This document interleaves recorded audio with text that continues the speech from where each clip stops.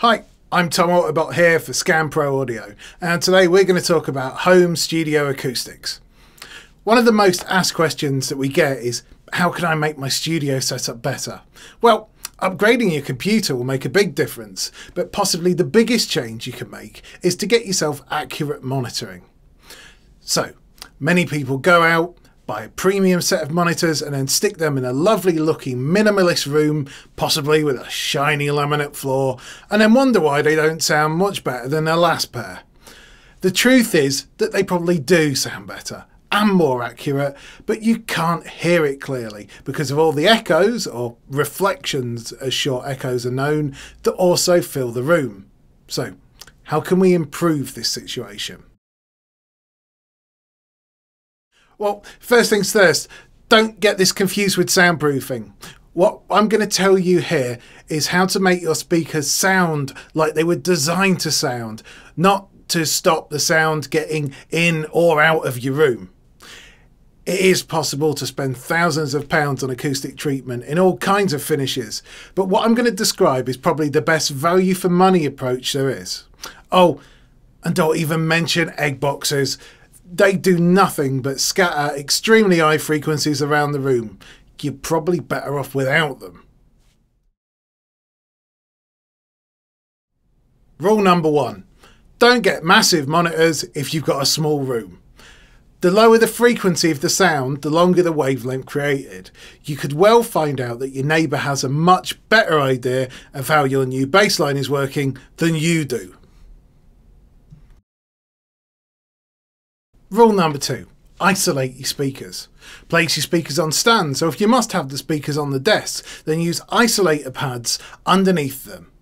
There are also similar platforms you can get for subwoofers, but if you are on a real budget, then try using a dense insulation slab, the rockwool type that you put in stud walls, with a concrete slab on top. Both of these will stop the surface or floor that your speaker is resting on acting like a resonator, essentially making the surface act like a second speaker, which accentuates certain frequencies over others. This will help maintain the carefully crafted frequency response of your speakers and cut down on the vibrations and sound heard outside of the room. Rule number 3. Use absorbent material to stop the reflected sound. Now, reflections are most noticeable in the mid to high frequencies and are reflected off the walls, floor, ceiling, and in fact any other surface in your room. You might recognise reflections as the ringing of the room. This is the time it takes for a sound to stop or drop below the noise floor of the room, echoing around off the surfaces. This is best shown if you go into a study with a bare wooden floor and clap your hands. The objective is to cut down on the reflections, and this is what we call deadening, without making the room sound unnatural, which is as equally as uncreative as a totally reflective room. A totally reflection-free room is known as an anechoic chamber, and this is used for measuring the acoustic performance of things without any outside influence. They can be quite unnerving to the senses though, I must admit, although Steve thought it was great and wanted to put one in his cellar to escape his kids. Now, let's see how this works.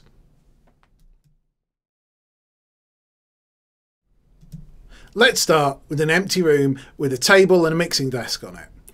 The optimum place to put this table is slightly less than halfway into the room. Now, let's add a pair of speakers.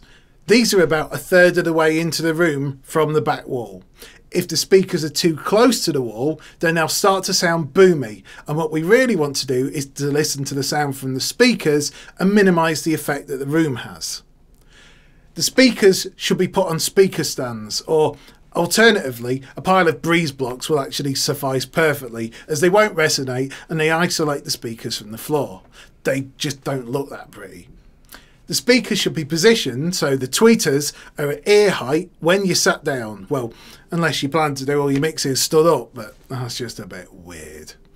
If you can't place them at head height, then angle the speakers so the tweeters are pointing towards your ears. Now, let's put a listener into the room, and we can see that this bloke is a bit bald and sunburnt. You should ideally sit a third of the way into the room, facing the speakers obviously. Now we can see the direct sound that comes out of the speakers. This is shown as pink on the diagram. This is the shortest distance from the speakers, so hence you will hear this quickly. Now I've added some of the primary reflections, where the sound has been reflected directly off one wall or surface. Sound is also reflected off the ceiling in the same way. It comes out of the speaker, bounces off one wall and then hits the ear. These are the first set of reflections and are also the loudest, so the more we can stop these, the better. The sound waves that bounce off the back wall come from the sides of the speaker cabinets and are duller than the ones that come from the front because there are no tweeters involved. This is why I've shown them as dark green on the diagram. You can use absorbent materials such as acoustic foam panels to absorb and reduce the volume of the reflected sound. The thicker the material, the better it will be at absorbing low and mid frequencies, as you can see on this diagram. The 100mm foam, which is shown as the blue line, absorbs almost twice as much of the lower mid-range than the 45mm foam. Lower mid-range is generally between 200 and 1000 Hz. A plastered wall would have a rating of almost 0 at all frequencies. What you need to do is to place these foam panels on the walls to stop these primary reflections. Some people use spray adhesive to mount these on the walls, which is great unless you're in a rented house, as it can be a nightmare to get off the walls when you move out. In this situation, I recommend sticking the panels onto thin pieces of hardboard and then either screwing or hanging the panels onto the wall. That way you can take your panels with you if you move house. As you can see from the diagram, once the sound waves hit the foam panels, some get absorbed and their reflections that come back are much quieter. The panels should be at sitting down head height on the side walls either side of your desk, behind each speaker and on the wall behind you.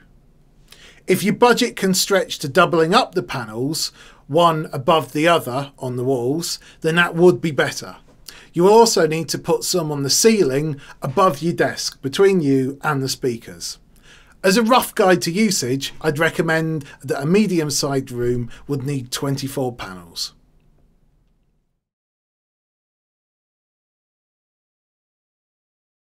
Rule number 4, put bass traps in the corners of your room. Now, acoustic tiles are primarily designed to target high to mid frequencies. Now, lower frequencies have longer wavelengths. This in turn makes them more powerful. To deal with this, much more acoustic foam is needed, particularly in the corners, which are the most prone to low-end frequency build-up. The volume levels within a room can be more than 6 dB louder in the corners than the rest of the room. If after treating the 4 corners you feel that the bass is still not quite right and you've got a bit of budget left, then running bass traps along the floor to wall and floor to ceiling edges would be the way to go.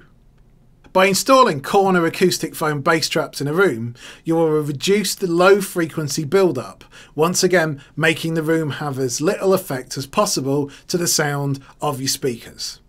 The bass traps really want to be the full height of the room, ideally positioned about an inch from the wall for maximum absorption. There is also an effect where certain frequencies sound louder than others, dependent on the size of your room. This is known as resonance, which I'm not actually going to get into today, because it really needs its own tutorial. So, to recap. Number 1, don't get massive monitors if you've got a small room. Number 2, isolate your speakers. Number 3, use absorbent material to stop the reflected sound. And number 4, put bass traps in the corners of your room. If you stick to these rules, your room will sound more accurate and hopefully your mixes will be better.